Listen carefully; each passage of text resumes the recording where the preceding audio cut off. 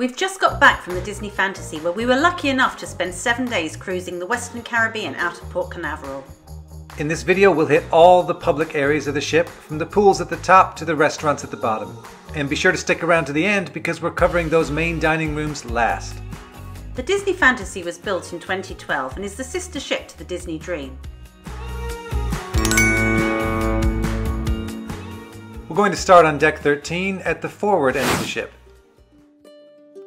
Here you will find the adult-only spaces, starting with the Currents bar.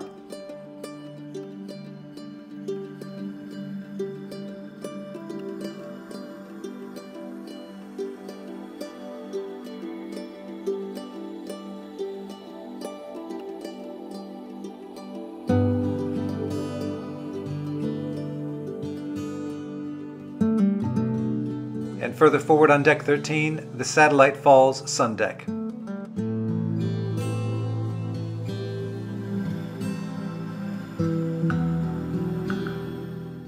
These are really good spaces if you're travelling child-free or your children are in the kids club.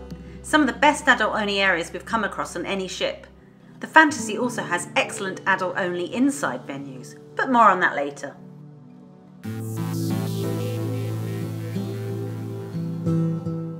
Here on deck 13 forward you will also find the Concierge sun deck, which is only accessible to those guests staying concierge. Edge, the club for children aged 11 to 14, is located on this deck. Moving down to deck 12, you will find the Concierge Lounge and also great outside spaces that run along the length of the ship, looking down onto the main pool deck below. There were always plenty of sunbeds available up here on our cruise, and it is also a great spot to watch the sail away party or the pirate show.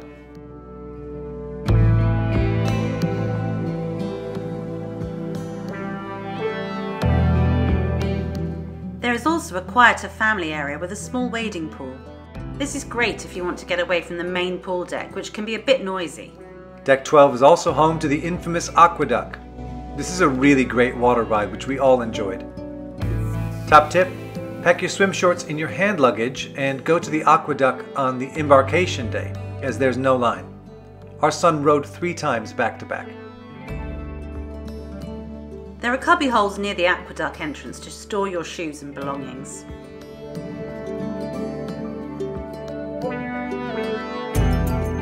Just past there you will also find the Aqua Lab for children aged 3 and older.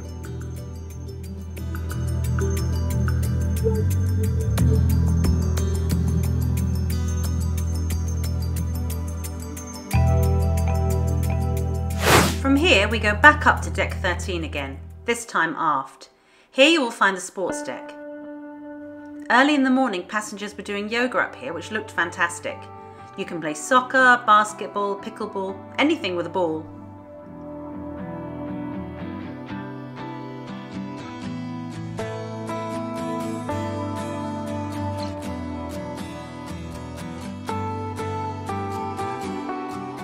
Speaking of balls, this is also where you will find Goofy's Mini Golf. Our boys used to come up and play while we were getting ready to go for dinner. It's complimentary, it's great fun, and we used it much more than we thought we would.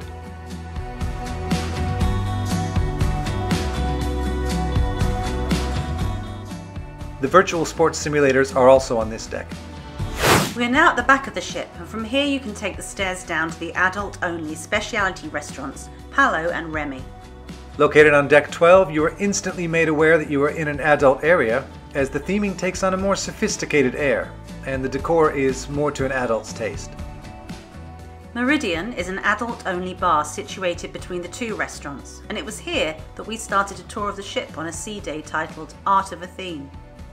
This free tour lasts about 45 minutes, and a cast member talks you through certain details that you might not notice, including hunting for hidden Mickeys. A huge shout out to cast member Tarek from the UK, who was a fantastic tour guide. Have you done the tour? Let us know in the comments below. As you come out of Meridian and turn left, you come to the French restaurant Remy. Taking themes from the movie Ratatouille, there are some fabulous details here and a fabulous wine list. In Ratatouille, food critic Anton Ego asks for a bottle of Cheval Blanc 1947. and the Disney Imagineers wasted no time in finding a handful of bottles for the fantasy and the dream, of which I believe only 4 were bought as they cost $25,000 each, 2 for the dream and 2 for the fantasy. At the time of recording, 1 bottle has been sold. Sadly, not to us.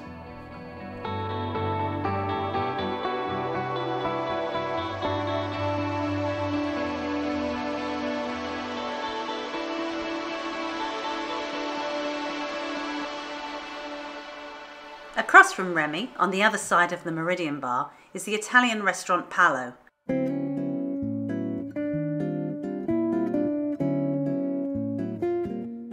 This is a hugely popular restaurant.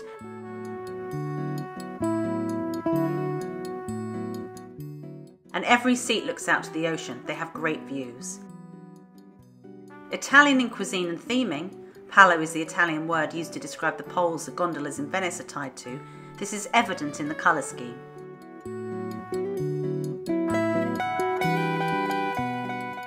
This huge chandelier is made from Venetian Murano glass and is meant to resemble spaghetti and meatballs. We visited Venice in the summer and had a marvelous time. Check out our trip report on Venice. We'll leave a link in the description down below, as well as in the upper right-hand corner of your screen if you don't want to wait. We must point out this picture on the staircase leading up to Palo and Remy. This wonderful painting depicts Remy and Emile looking out onto the Paris skyline. Now, if you look closely, you'll see a couple of details that the Imagineers added. Just behind the Eiffel Tower, you can see Sleeping Beauty Castle at Disneyland Paris. And in the bottom right corner, you can make out the shadows of Walt and Mickey, what is known as the partner's image. It's the little touches like that that make Disney so very special. Down from the painting on deck 11 you have the back entrance to the Fantasy's restaurant Cabanas. There is another entrance as well, closer to midship, and that's where we're going to start our tour of the buffet.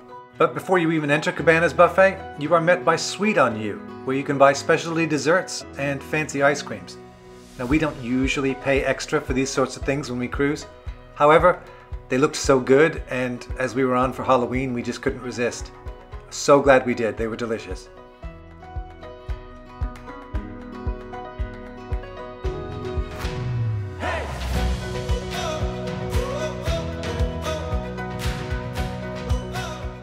Sweet on You's exit leaves you right at the top of Cabanas. Serving breakfast and lunch, this is a popular venue, although we wished it was open longer in the day as the buffets are on other cruise lines. This is the only real negative we found regarding the food and dining on board.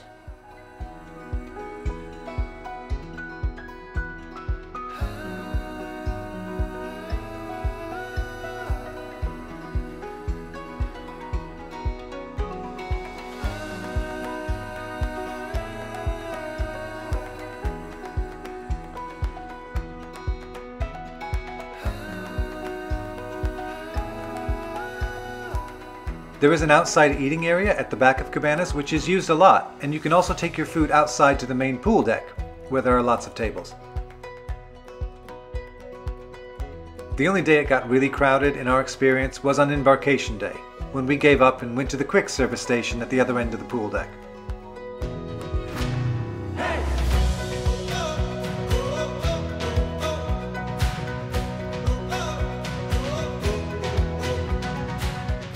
Heading out of Cabanas past Sweet on You, you'll find Nemo's Reef, another water play area for children.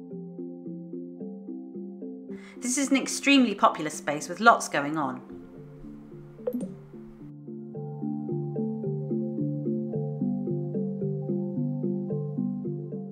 And this opens out onto the main pool deck and family area. In the middle of deck 11, you have the 2 main family pools, Mickey's pool and Donald's family pool. There is also Mickey's Slide for children age 14 and under.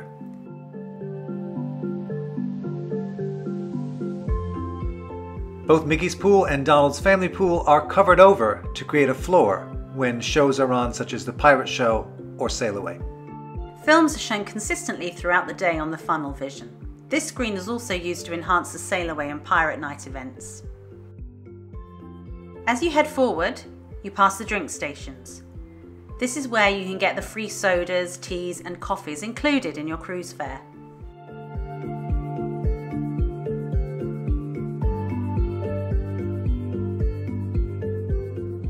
Walking further forward, you will reach the quick service food stations on the Disney Fantasy, all themed towards the Cars franchise. We found these really good, and there's a great choice of pizza, burgers, salads, wraps, and sandwiches.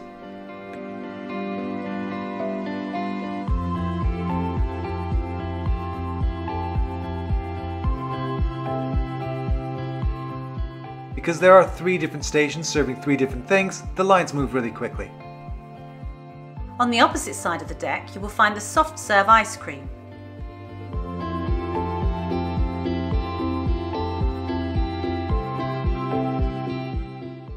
And Frozone drinks area, which also sells Dole Whip, with or without alcohol. Beyond this point are the adult-only Quiet Cove Pool and Cove Cafe. The Cove Cafe does specialty coffees, and there are always complimentary pastries on offer.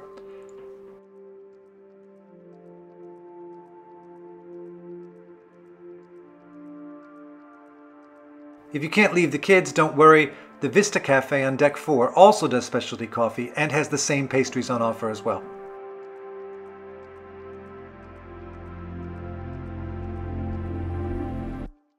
The Senses Spa and Gym is also situated on this level at the very front of the ship.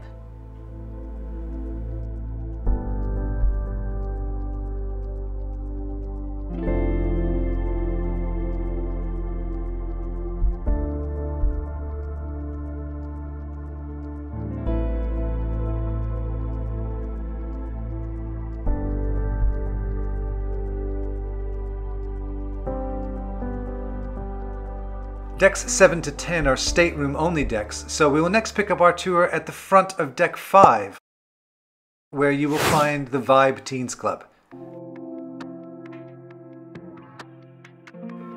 While there is an accessible entrance on Deck 5, the main entrance to Vibe is via a staircase off the Deck 4 promenade walkway. I guess this is to avoid disturbing cabins when they leave late at night.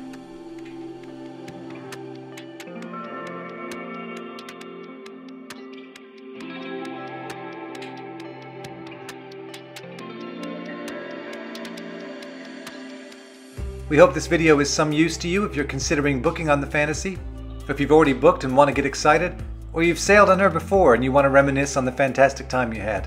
If it is, please consider subscribing to our channel Travelling with Teens so you don't miss the rest of this series on board the Disney Fantasy.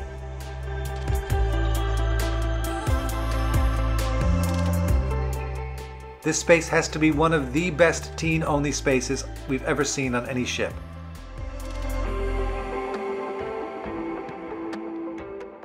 Moving along Deck 5, you come to the upper level of the Buena Vista Theatre, which shows current Disney movies throughout the cruise.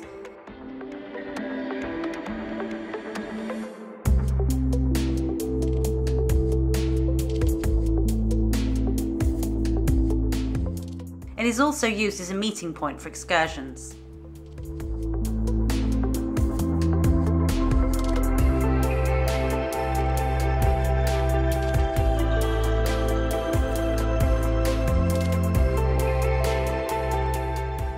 As you move further along, you will find the Port Adventures desk where you can book shore excursions,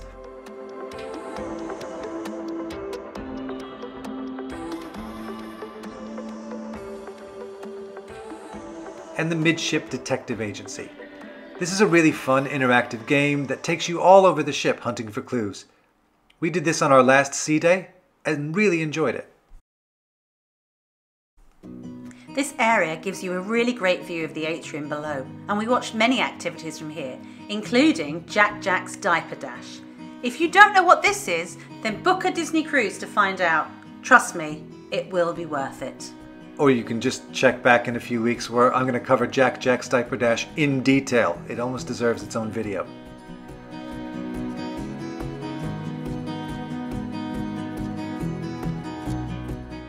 You will also find the Bibbidi Bobbidi Boutique across the atrium space on this deck.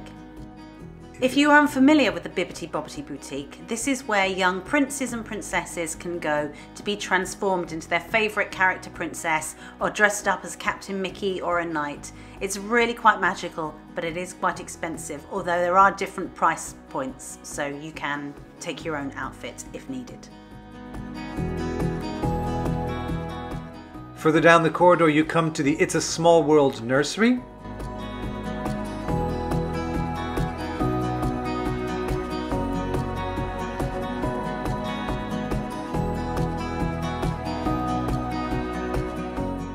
And the Oceaneer Club and Lab.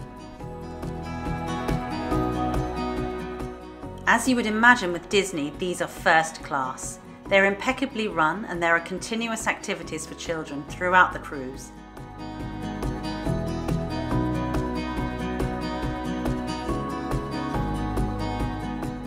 There are even open house times for everyone to visit these areas, with or without children.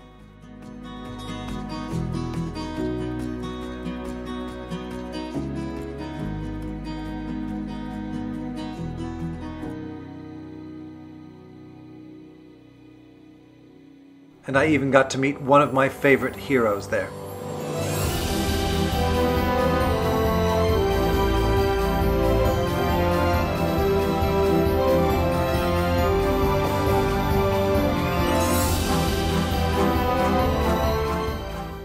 At the very end of this corridor, you come to Pepe's door.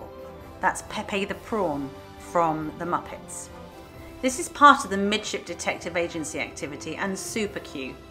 We didn't do it, but Tarek, on our Art of the Theme tour, said to call the number on the door. I imagine this is from your stateroom phone. Let us know in the comments below if you've done this and what happens. Tucked away towards the front of Deck 5 you will find the passenger laundry.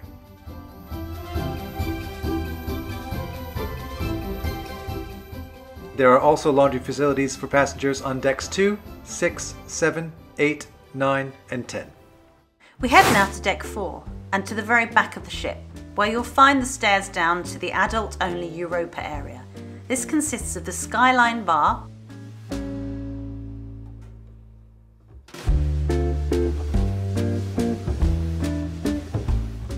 which changes skyline vistas to different cities every 12 minutes.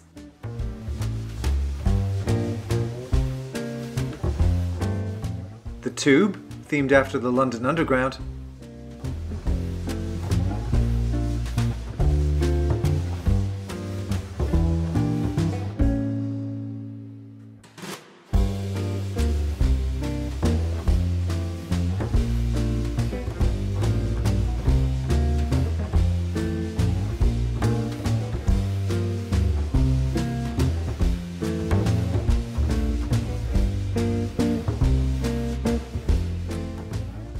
O'Gill's pub.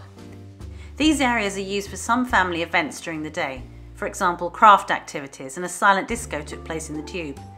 In the evening, these are strictly adult only, and they will ask to check Key to the World cards of young looking guests. From this area, past some of the best restrooms we have ever seen, and inspired by the architecture of Antonio Gaudi,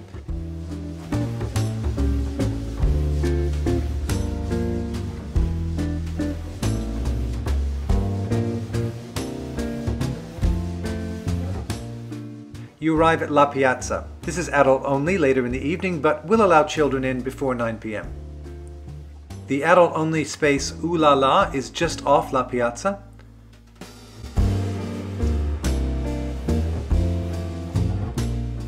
There is live music here in the evenings.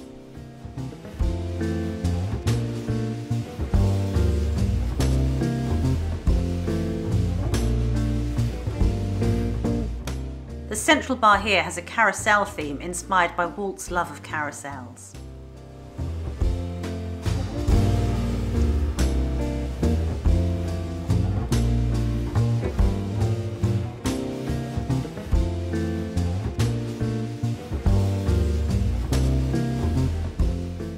As you leave the adult-only areas, the music changes from more adult background music to familiar Disney tunes. There is even a crossover area where there is no music. The carpet and the theming tells you that you are now back in family-friendly areas.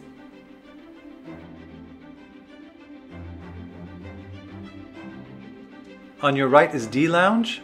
This is used for day and evening activities.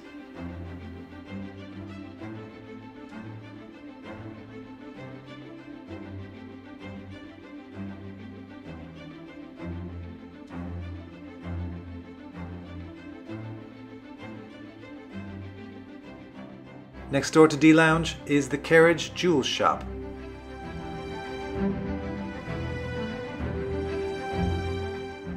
As you arrive back at the atrium, you will find shutters. This is where you can look at and purchase photos that have been taken during your cruise. Again, there is an excellent view of the lobby from here, and there are often characters around for meet and greets. We had some great encounters with characters in this area. Looking down over the atrium, in one corner of the space, you will find the Vista Cafe, serving specialty coffees as we mentioned before.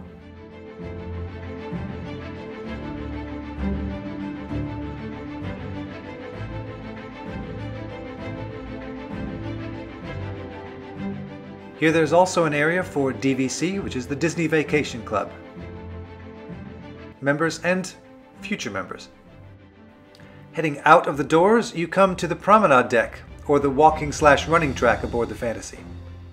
This goes the whole way around the ship and is a great way to burn off those Mickey churro waffles from Cabanas.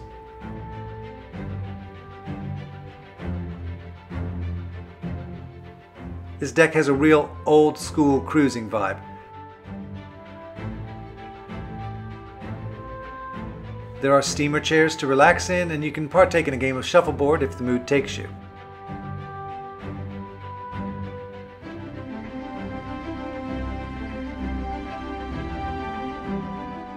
Now jumping down to deck 3 midship, we see the main atrium from ground level in all its glory.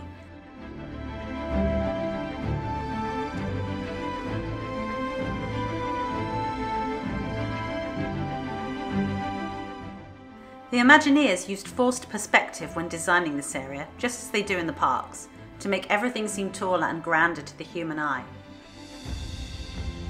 Going forward from here, you pass the Bon Voyage bar,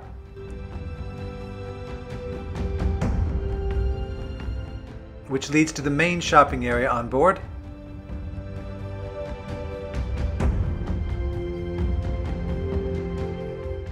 And there's plenty of Disney Cruise Line themed items.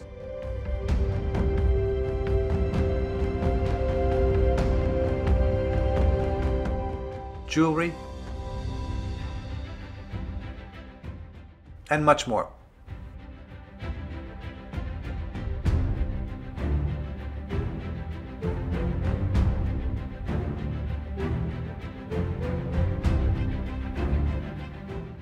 At the end of the shopping area, you come to the Walt Disney Theatre. This is where you will watch the spectacular production shows on board. Definitely a highlight of the cruise.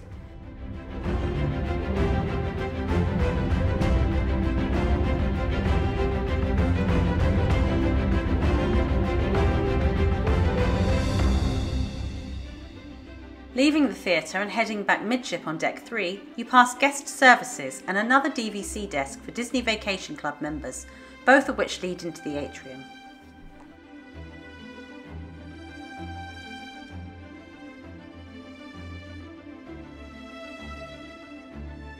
The atrium is the main hub of the ship, and it's the area you walk into when you first arrive on embarkation day and they announce your arrival.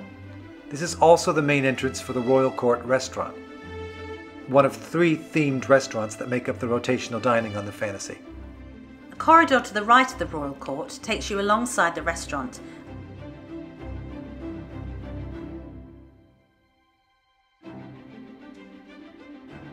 And there is a second, quieter entrance here.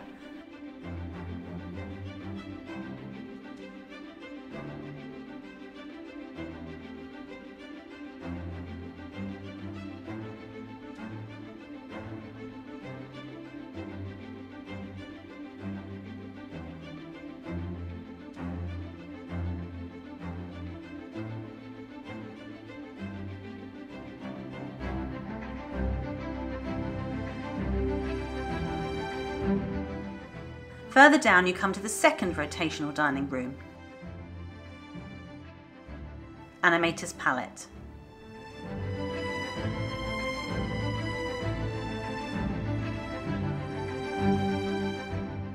Animator's Palette is a fantastic space.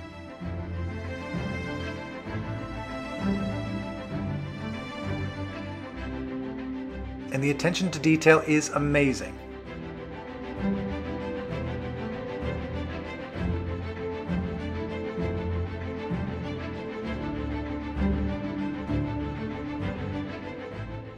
food isn't bad either.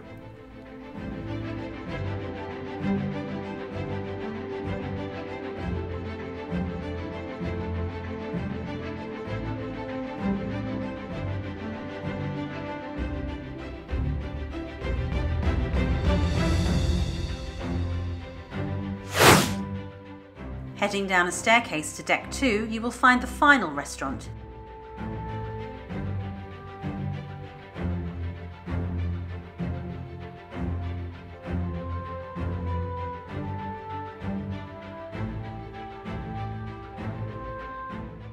The Enchanted Garden.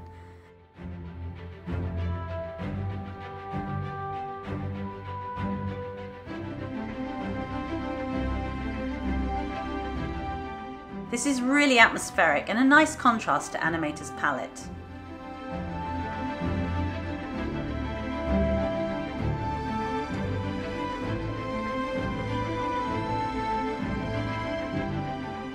You will even see the ceiling change throughout the night as the flowers slowly open with the change in lighting. We will be covering all the restaurants and what we ate in a future vlog.